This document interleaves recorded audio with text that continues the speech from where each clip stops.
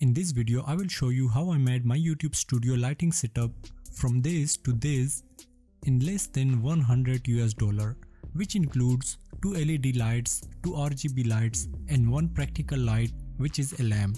Before making this setup, I researched for almost 1 month to choose the best lighting in the budget, and finally I found these lights from different online marketplaces which have all the requirements that I needed for me. And the requirements are to be dimmable, bicolor, good soft lights, RGB lights in the background and practical light, which is the lamp on my left hand side. And I want all of these in less than $100. Nice.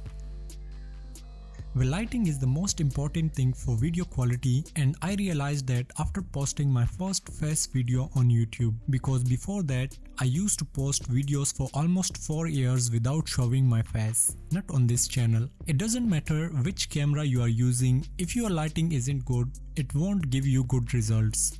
So I bought this set of 2 LED lights from Obimia, which I ordered from Amazon. They come with stands, so I don't have to worry about buying these as extra.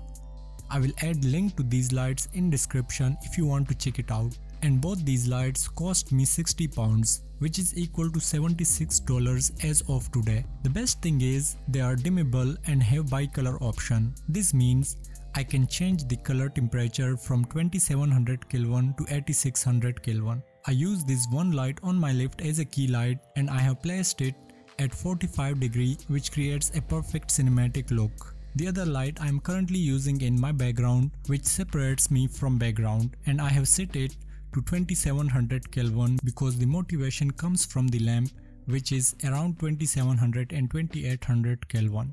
As these LED lights don't come with any diffuser, which is very important to have a smooth look on the face, so currently I am using my white shirt as a diffuser. This lamp on my left hand side and the RGB light on my right hand side in background, I have bought these two from Temu because currently Temu is going through a marketing phase, and I know they are providing the best price in the market, so it really saved me some quids.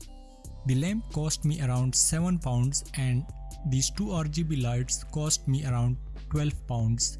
In conclusion, if someone asks me, are you satisfied with these lighting? I would say yes with the background lighting, but I think I would go for softbox lighting in future because they creates very good soft light as compared to the LED lights, because one of my friend is currently using it and I have tried it there and compared it to my LED lights.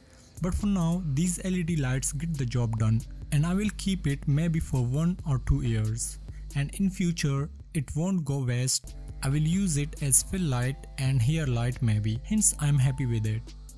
That's it for today guys. Give this video a thumbs up as it really helps us to improve the video ranking, and I will see you in next one. Until that, take care and bye.